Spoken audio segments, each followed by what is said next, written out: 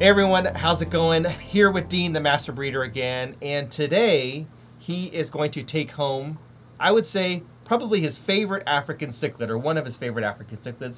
And you know, Dean's not really known for African cichlids, but this is a special fish that he's been wanting for a while now. Well, since you had him. Since I've had him, so he's been wanting him for a while. About 2 years, right? Yeah, so anyway, we're going to catch some of them and send some home with Dean. So yeah, so basically I tried to get him to ship them to me, you know, and Zenzo's kind of like I am. I don't ship fish.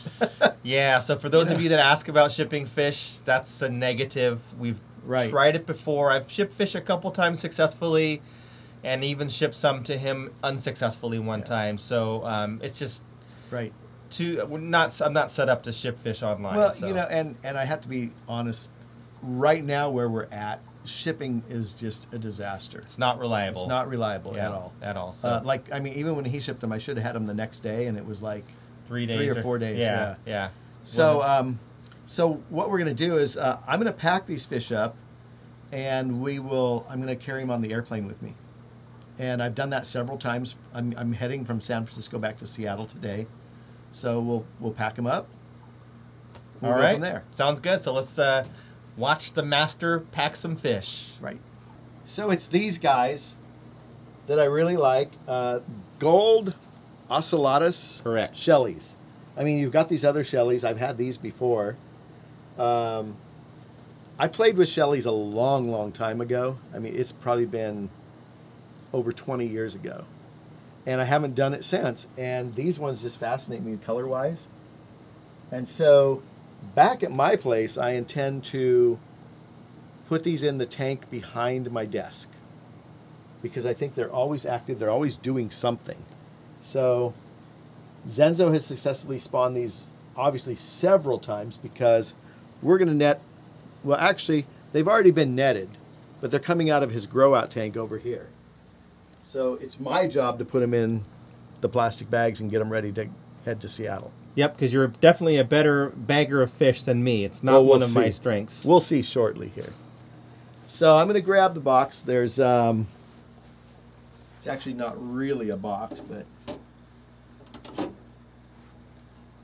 if I'm not mistaken, it's time for a commercial.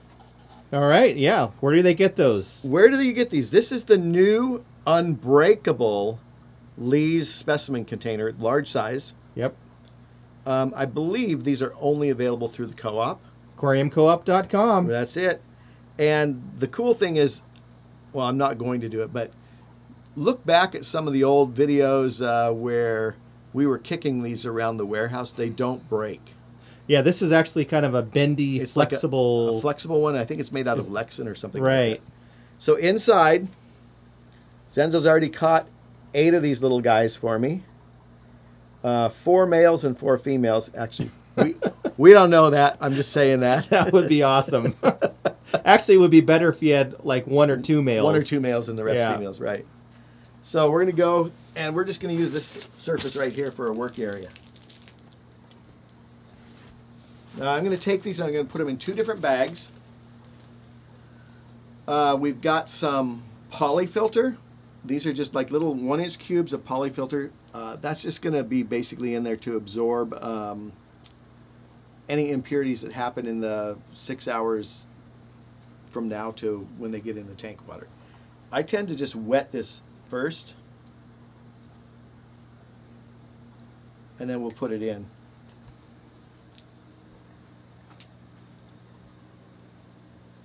Special thanks to one of the stores we were in for plastic bags. I don't know about you, but I always roll the edge down first. Do you? I don't, but I'm going from now on because they always collapse on me. Yeah. Good tip. You know what we don't have, Zenzo? What's that? A thing to hold this bag in. Ah. What do you need? Another specimen container. I got one. Oh, perfect. It has crabs in it. I got it. That's true. I can fix that. Be right back. Okay, so we're going to take, we're going to put 4 in each bag. So we're going to take 2 bags of 4 each. And right now I'm basically just getting water. Oh, and a fish. Are these jumpers, Zenzo? Not really, but I would definitely keep a lid on the aquarium. I would not have them in an open top, as if they get spooked, they'll leap. Okay. Or if there's any, you know, fighting, then they might, right. You know. Right. Need a little bit more water in there, but we'll do that like this. No fishies, just water.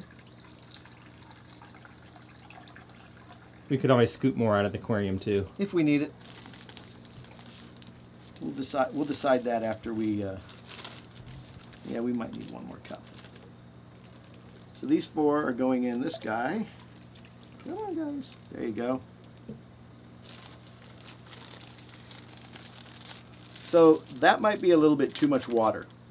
So I tend to do about 1/3 water, 2/3 air, and I can see that I've got about half and half.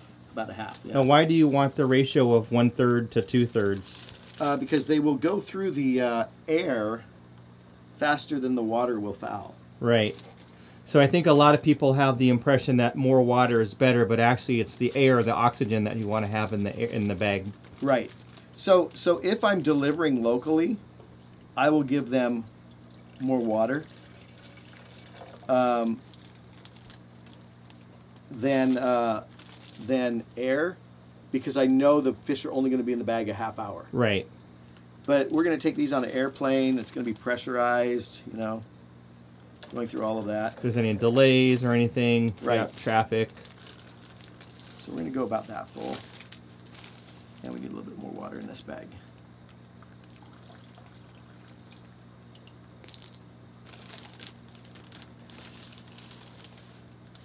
I think that's about right. Okay. Next, we're going to drop the polyfilter in there that's been pre-wetted. And then we're going to do the famous tape trick. This is a cool trick which I've used a few times after watching you do it, and it does make a big difference. So typically, if I was to seal this bag up right now, it's going to have these sharp corners. And as this gets rolled around and stuff, those are the corners that very well could catch a fish, and it could get stuck there and basically either get crushed, or if it rolled all the way over, it could be out of the water and stuck.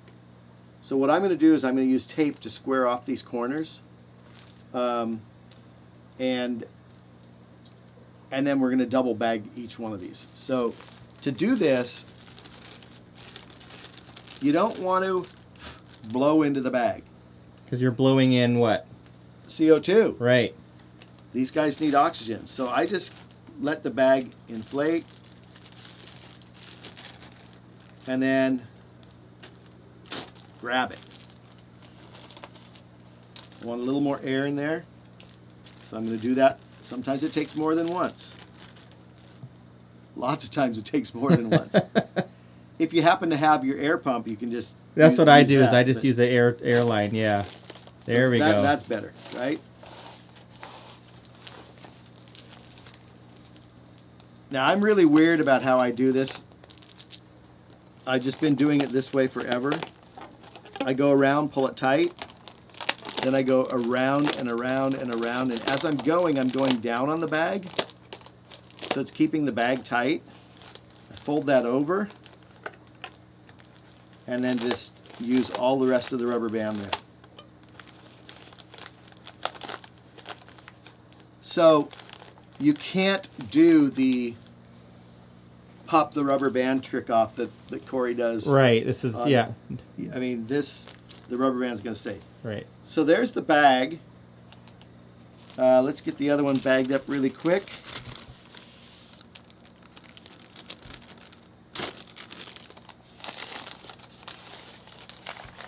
Some people will tie knots in their bags. I like rubber bands. Always done it this way.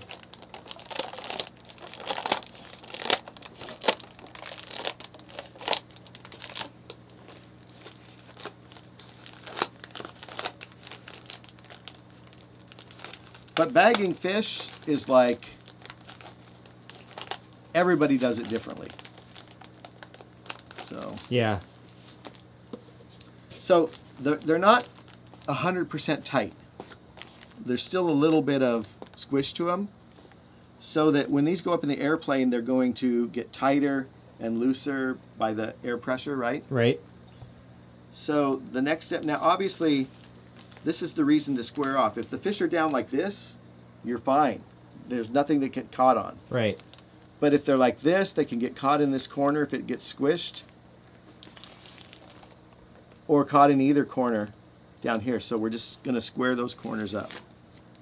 And it doesn't take but a little tiny piece of tape. And what kind of tape do they need? You can use masking tape, packing tape, scotch tape, anything that will stick to the plastic. I usually take the tape.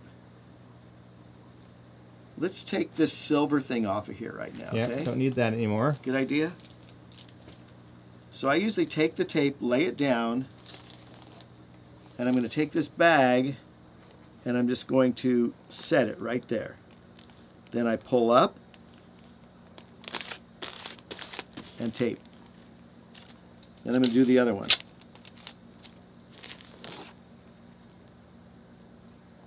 Set it right there. Doesn't need to be perfect, just needs to be a corner made. Now the nice fish have bottom. no corner to get caught in.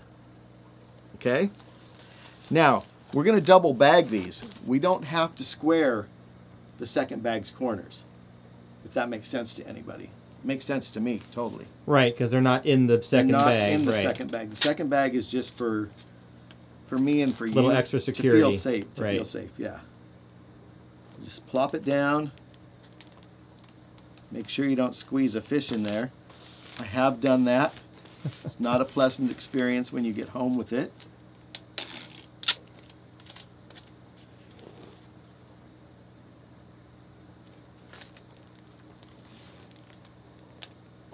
Like so. I think those Perfect. will get home with me alive. Still a little water in this one. We'll get rid of it.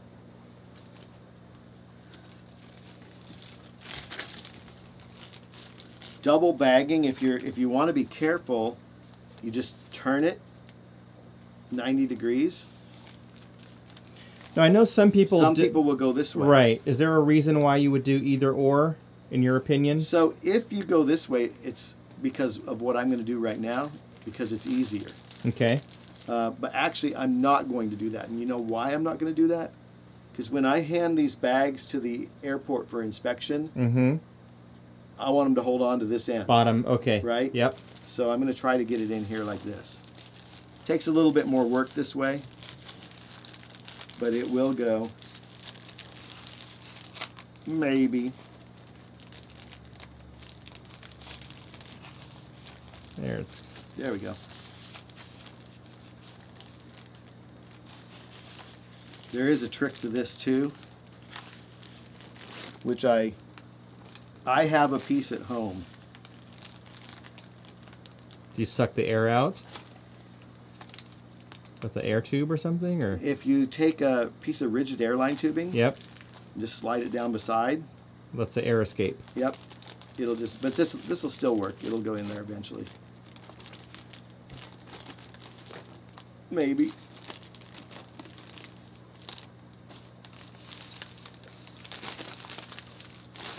There it goes. We go.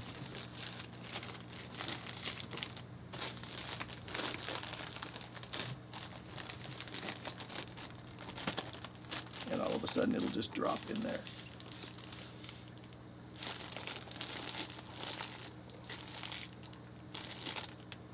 Perfect. Looks good to me. Nice and tight. And then again, we'll just do the same thing. Same on the rubber band trick. Yep. Now, because you're flying on the airplane, we talked about labeling the bag. Yeah. Somewhere we need to know what fish is in there, just in case they ask. And so we would want to do this so that so that there's not a banned fish or something, right? Right. I mean, because if chances are they're going to look at that and they're going to say, okay, you got 4 little fish, okay, go. Right. But if you get the wrong inspector, let's just say, he's going to say, okay, what are these fish? Are they on the CITES list? And I mean, I've had that done coming across the Canadian border. Sure. And, you know, basically sat there for 3 hours waiting for a Fish and Wildlife person to come. Got to make sure you're not bringing that Asian arowana back over from Canada, right? Right. And it was literally rams, you know. Right. And for the trip, and this will be the bag that we ride on. Mm-hmm. Okay. Okay. We're going to take this larger bag. We're going to put the smaller ones inside the larger one.